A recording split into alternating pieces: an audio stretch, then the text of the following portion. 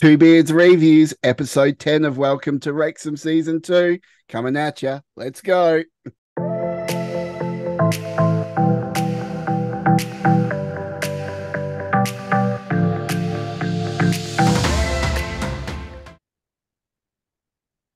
Okay.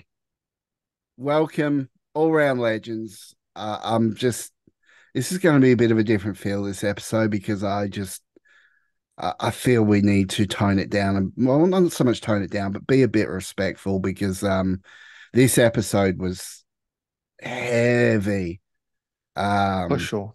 oh, way heavy. So, guys, welcome to our review episodes. We love that the fact that you were able to join us, and this one is a very special episode, and I know it obviously means a lot to a lot of people, especially in Wrexham. So we want to hopefully do them justice here tonight. Um, it was a brilliant episode.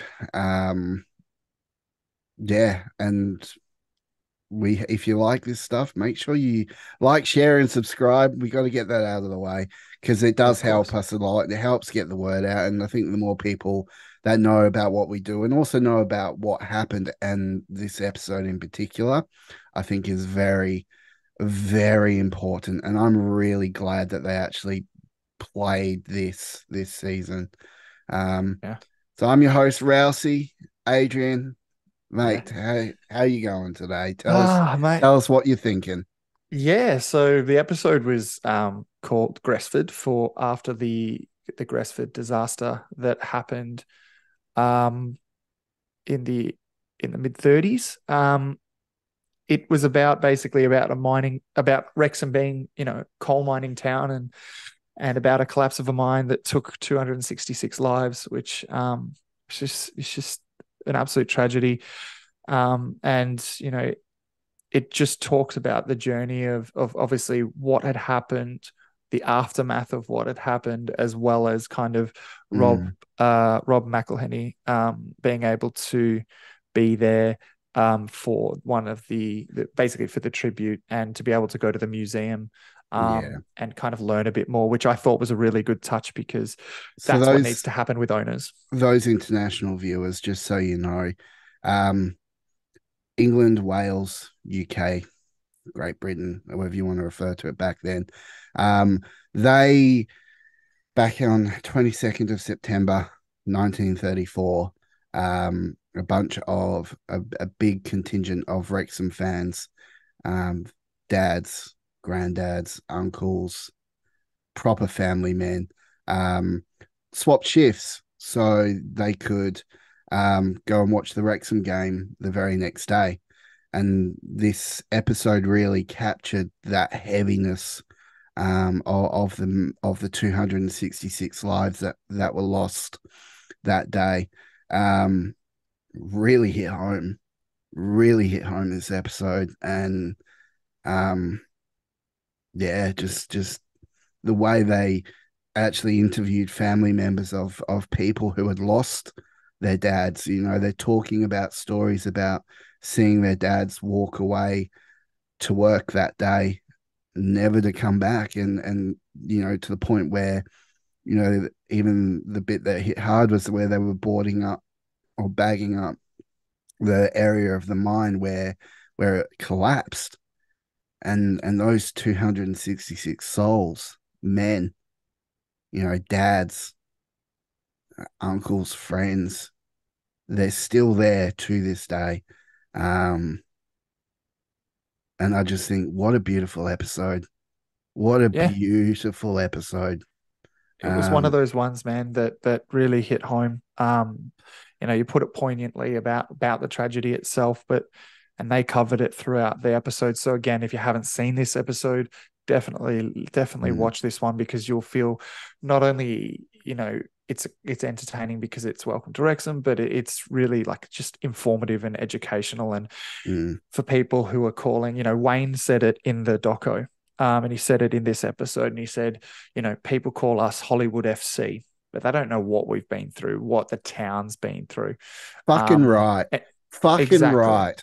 exactly. And I think it was such a good point that hit home for us because we know we are newer fans. Mm, We don't have that family relation by blood, but we like to consider people of Wrexham are our family in general now because we've been embraced by that community. So for us, mm, it's educating ourselves on it as well. So this episode yeah. hit that. And I think honestly, man, I would not be surprised if this episode specifically is not it is might be singled out. I mentioned it about the Millie episode.